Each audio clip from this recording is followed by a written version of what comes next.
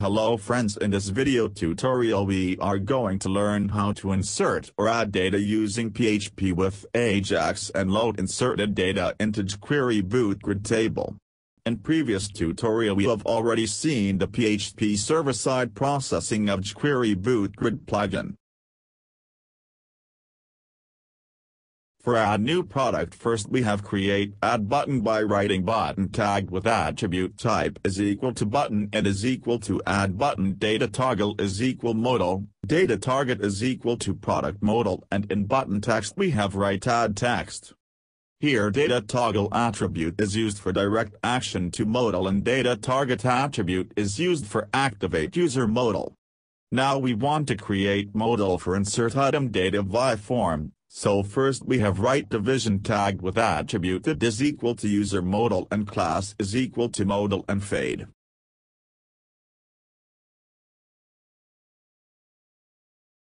Under this division tag we have write division tag attribute class is equal to modal dialog, this class defined modal.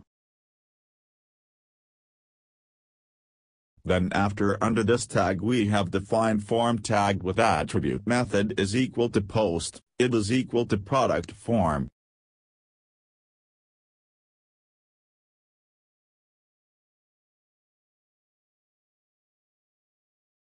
After this we have write division tag with attribute class is equal to modal header. This class defined header of modal, and under this tag we have one close modal button and header tag with class is equal to modal title with text like add product. After defining header now we have write division tag with attribute class is equal to modal body, this class defined body of modal. Under modal body we have defined form element, and first we have create select box with attribute name is equal to category id. It is equal to category id, and in this select box we have write first option tag with attribute value is equal to blank with text like select category.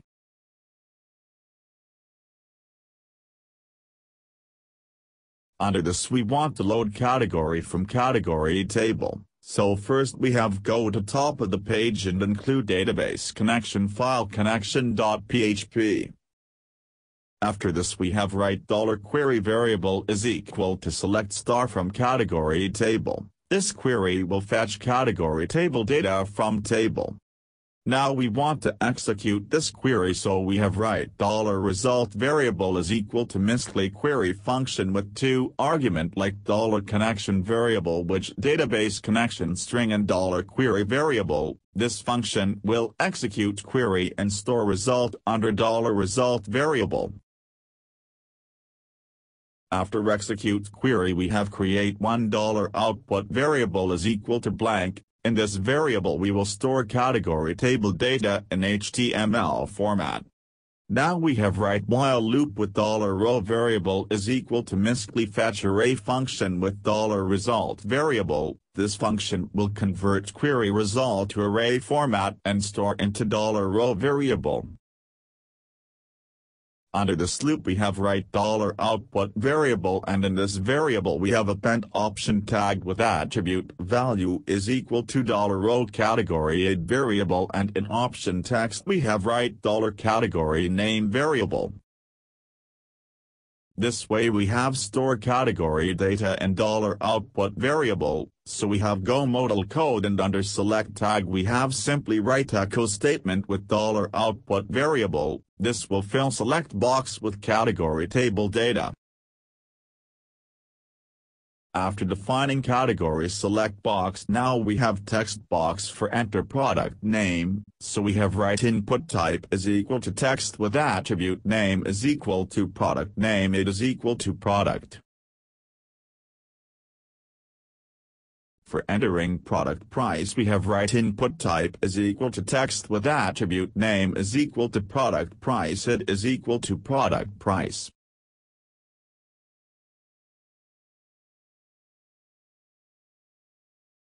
After defining modal body content now we have write division tag with attribute class is equal to modal footer, this will define footer content of modal. Under this we have write input type is equal to hidden with attribute name is equal to product it and it is equal to product it. Under this tag we will store product it at the time of edit or update of data. Below this we have again write input type is equal to hidden field with attribute name is equal to operation and it equal to operation. In this tag we will store operation like add data or edit data.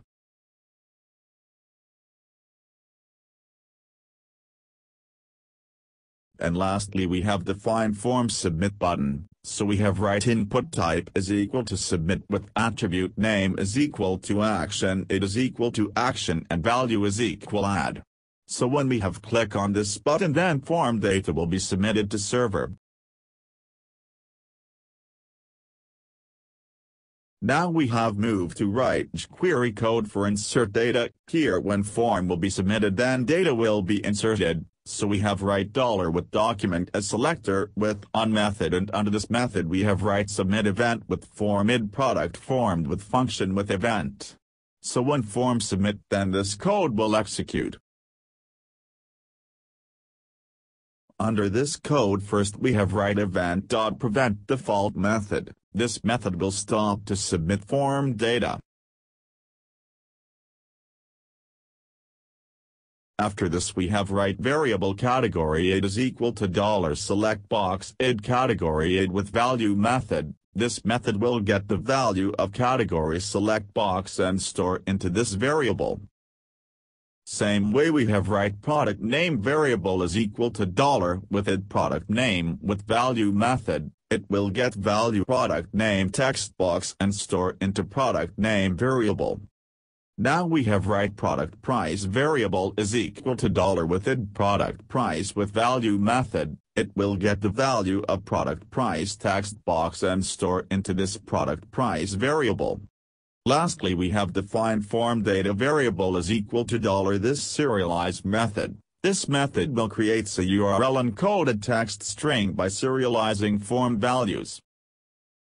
Now we have write if statement and under condition we have write category id variable value is not equal to blank and product name variable value is not equal to blank and product price variable value is not equal to blank. This condition will check if all variable has some value then it will execute if block of code otherwise it will execute else block of code. Suppose if there is one of the value is blank then it will execute else block of code and under this we have write alert message like all fields are required. But suppose all variable has some value then it will execute if block of code and under this block we have write Ajax request and under this we have write first option URL set to insert.php page. Here we have send request to this page. In second option we have write method set to post. Here we have used post method for sending data to server. In third option we have write data option. In this option we can define which data we want to send to server. So we have write form data variable in this we have store serialize form URL. In last option we have write success callback function. This function has been called if request successfully sent and it will receive data from server. Under this function first we have write alert and in message we have write data argument, so it will pop up message which it has been received from server. After this we want to reset form fields, so we have write $with form id product form with index 0 with reset method. This method will reset form fields.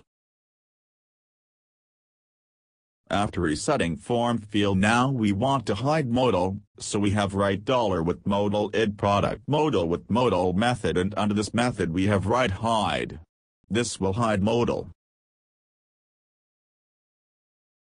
Lastly we want to reload Bootgrid table data, so we have write $with table id product data with Bootgrid method and under this method we have write reload. This code will reload Bootgrid data without refresh of web page. Now we have go to insert.php page and on this page we have first include database connection file so we have write include statement with connection.php file. This will make database connection.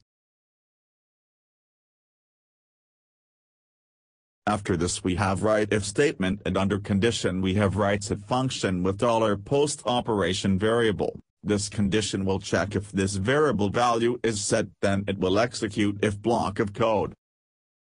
Under this block we have write if statement, and under condition we have write $post operation variable value is equal to add. This condition will check if this variable value is equal to add, then it will execute if block of code.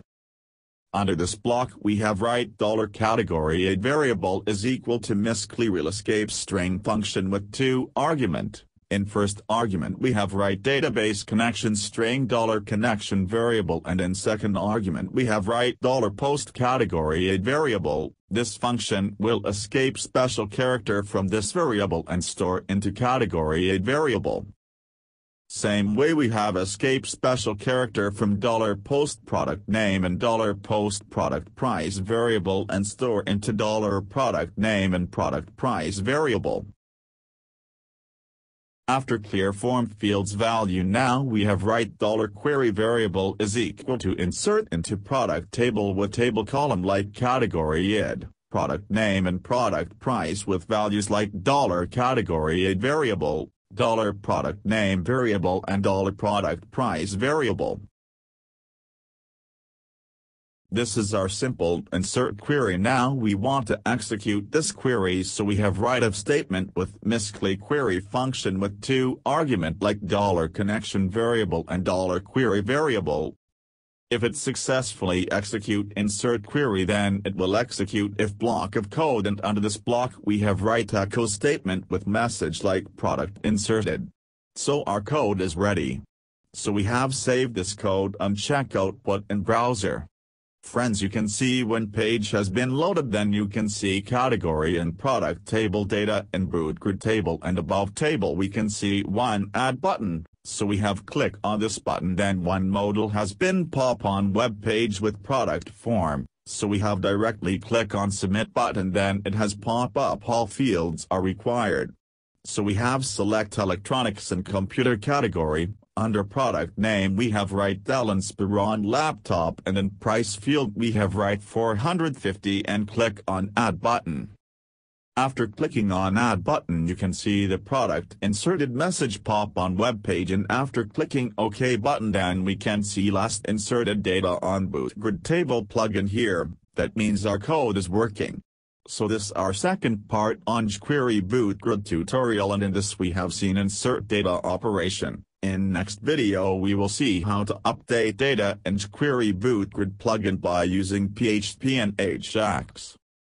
If you like this video, please share this video with your friends, or even you can also share this video with your friends. If you want to get more update regarding our video tutorial, please subscribe our channel.